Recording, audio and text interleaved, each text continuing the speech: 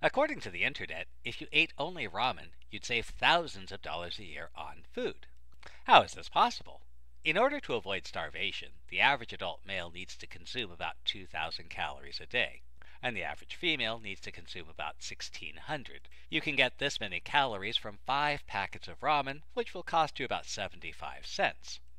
On the other hand, if you ate broccoli, you'd need to eat 12 pounds of broccoli to get enough calories to live, and this will cost you around $20. So if you're watching your food budget, you can't afford to eat broccoli. That's great if you don't like broccoli, but is this the whole story? During the 20th century, food scientists, doctors, and nutritionists discovered that in addition to calories, you also need protein, which are usually found in things like meat, eggs, and soybeans.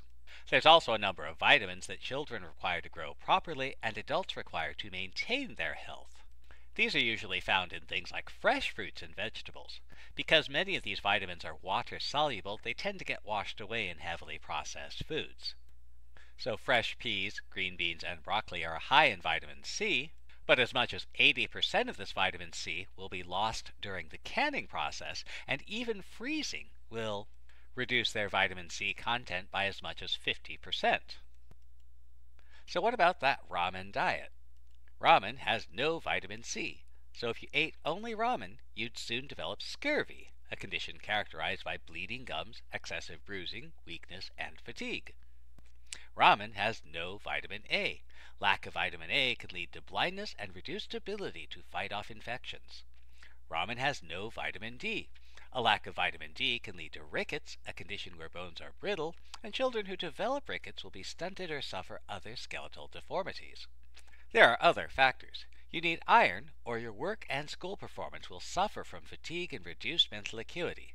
Your iron needs can be met by consuming 11 packets of ramen a day. Even if you could afford to buy this much ramen, there are other problems. Those 11 packets will contain more than 4,000 calories. If you only need 2,000 calories to survive, your body will store those extra calories as fat. You might not be malnourished, but you will be obese. And obesity leads to other health problems like hypertension, kidney damage, and heart disease. As a general rule, any diet consisting of a single food will either lead to medical conditions associated with obesity or medical conditions associated with malnutrition. A food buyer faces what mathematicians call a constrained optimization problem. To illustrate this, suppose your food choices were limited to ramen and eggs. Then every point in the plane corresponds to some combination of packets of ramen and eggs, which translates into some cost for food. For example, the point 53 corresponds to eating 5 packets of ramen and 3 eggs every day. What we want to find is a combination of ramen packets and eggs that will meet our nutritional needs at the lowest possible cost. To solve this problem, we can find our constraints. You can think of these constraints as fences. They mark the limits of the feasible region. One constraint is caloric intake. Since you need at least 2,000 calories a day to avoid starvation, the total caloric intake from ramen and eggs must be greater than 2,000. We can graph a line showing where the combination of ramen packets and eggs gives us 2,000 calories, and if we think about this as a boundary of our feasible region, we have to be above this boundary. If you're below the boundary, you're starving. Ramen has no vitamin D, which means that eating only ramen will cause you to develop rickets. Your bones will weaken, or if you're still growing, your growth will be stunted or you'll develop skeletal deformities. Fortunately, eggs contain vitamin D. One egg supplies about 11% of your daily requirements, so you'll need to eat at least 9 eggs to avoid rickets. This means we have to be above the line where we are eating 9 eggs. One problem with ramen is that it has a high sodium content. 6 packages of ramen a day mean you'd be taking in more than 4 times the amount recommended by medical professionals. Let's be generous and assume you could have this much without developing hypertension, kidney failure, or other problems. This constraint gives us another fence. As long as we're to the left of this fence, our sodium consumption is low enough to not lead to problems. If we're to the right of this fence, we're eating far too much sodium. Eggs, on the other hand, have quite a bit of cholesterol, and we might want to limit our cholesterol consumption. Say we don't want to eat more than 20 eggs a day. This means we should be below the line where we're eating 20 eggs. Let's just use these constraints. This gives us a feasible region. In other words, it corresponds to a diet under which we will neither starve, be malnourished, or develop life-threatening medical conditions. Now let's consider the costs. At our local grocery, a package of ramen costs around 15 cents, and an egg will cost you around 20 cents. Suppose we pick a point at random inside the feasible region. Again, this corresponds to a diet of ramen and eggs that avoids starvation and malnourishment. In this case, it's 5 servings of ramen and a dozen eggs. This will cost us $3.15. If we move down but stay within the feasible region, we reduce the number of eggs. We only need 5 servings of ramen and 9 eggs. Since we need fewer eggs, we can lower our food costs. Here, the food cost has been reduced to $2.55. And we can continue to search the feasible region, and we find out that the least cost solution will occur at this vertex, corresponding to eating 3 packages of ramen a day and 9 eggs. This is going to cost us $2.25 a day. We're still consuming more than twice as much sodium as recommended by medical professionals, so we're still at risk from high blood pressure, kidney failure, and related diseases. And this analysis didn't take into account our vitamin C requirement. Neither ramen nor eggs have significant amounts of vitamin C, so in this diet you will develop scurvy. To avoid scurvy, you'll need to add other things to your diet. A similar but more sophisticated analysis leads to the conclusion that to avoid both malnutrition and obesity, an average family of 4 needs to spend about $600 a month on food. But what happens if you can't afford this much? The maximum SNAP benefit for a family of 4 is $649 per month, but this amount is reduced by 30% of your net earnings for the month. This means that if you can afford rent, your SNAP benefit will be less than $300 a month.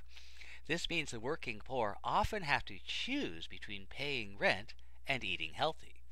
A $3 bag of potato chips contains all the calories you need to survive for a day. While potatoes contain enough vitamin C so you'll avoid scurvy, you won't get enough protein, leading to fatigue, illness, and other problems. 12 pounds of broccoli would get you enough calories, vitamin C, and protein, but it would cost 5 to 10 times as much. So you have to choose potato chips with a side of malnutrition, or a main course of starvation with a side of broccoli. Since starvation is more obvious than malnutrition, when people on a limited budget shop for food, they tend to choose high-calorie, inexpensive foods. People on limited food budgets don't buy junk food because they don't care about their health or are wasteful. They buy junk food because it's the only way they can avoid starvation. This means that in the industrialized world, obesity is an almost inevitable result of poverty. But why should we care if a bunch of poor people are fat? In 2010, Mission Readiness, a coalition of retired generals, admirals, NCOs, and civilian military leaders, warned of the dangers of the growing obesity epidemic. Fully 1/3 of America's youth are unable to serve in the military for reasons of obesity. In combination with educational deficits, criminal records, and other disqualifiers such as asthma or drug abuse, 75% of Americans of military age are unable to join. Good eating habits are established in childhood, and the National School Lunch Program, established in 1946 after America's victory in World War II, directed Congress as a measure of national security to provide funds to maintain, operate, and expand school lunch programs. But during the presidency of Ronald Reagan, budgetary cuts forced the National School Lunch Program to relax requirements so that condiments counted towards meeting nutritional requirements. Relish counts as a vegetable, as does pizza. Such cavalier dismissal of scientifically validated nutritional standards is a direct threat to our national security. If we hope to produce the next generation of men and women to defend our country, it is necessary that supplemental nutrition programs like the National School Lunch Program not only be maintained, but expanded. Side effects of knowledge include greater understanding of the world around you and an increased demand of evidence from elected officials. Difficulty swallowing lies has been reported by some users, as well as a reduced tolerance for flawed arguments, personal attacks, anecdotal evidence, and false equivalences. Other users report becoming addicted to learning. A small percentage of users also exhibit behavior changes, such as fact-checking, rejection of internet memes, and political activism. Educational videos slow but do not stop the spread of misinformation, propaganda, and alternative facts. If confronted with a serious case of these things, seek immediate help from nonprofit institutions of higher education or trained knowledge professionals such as scientists, researchers, or investigative journalists.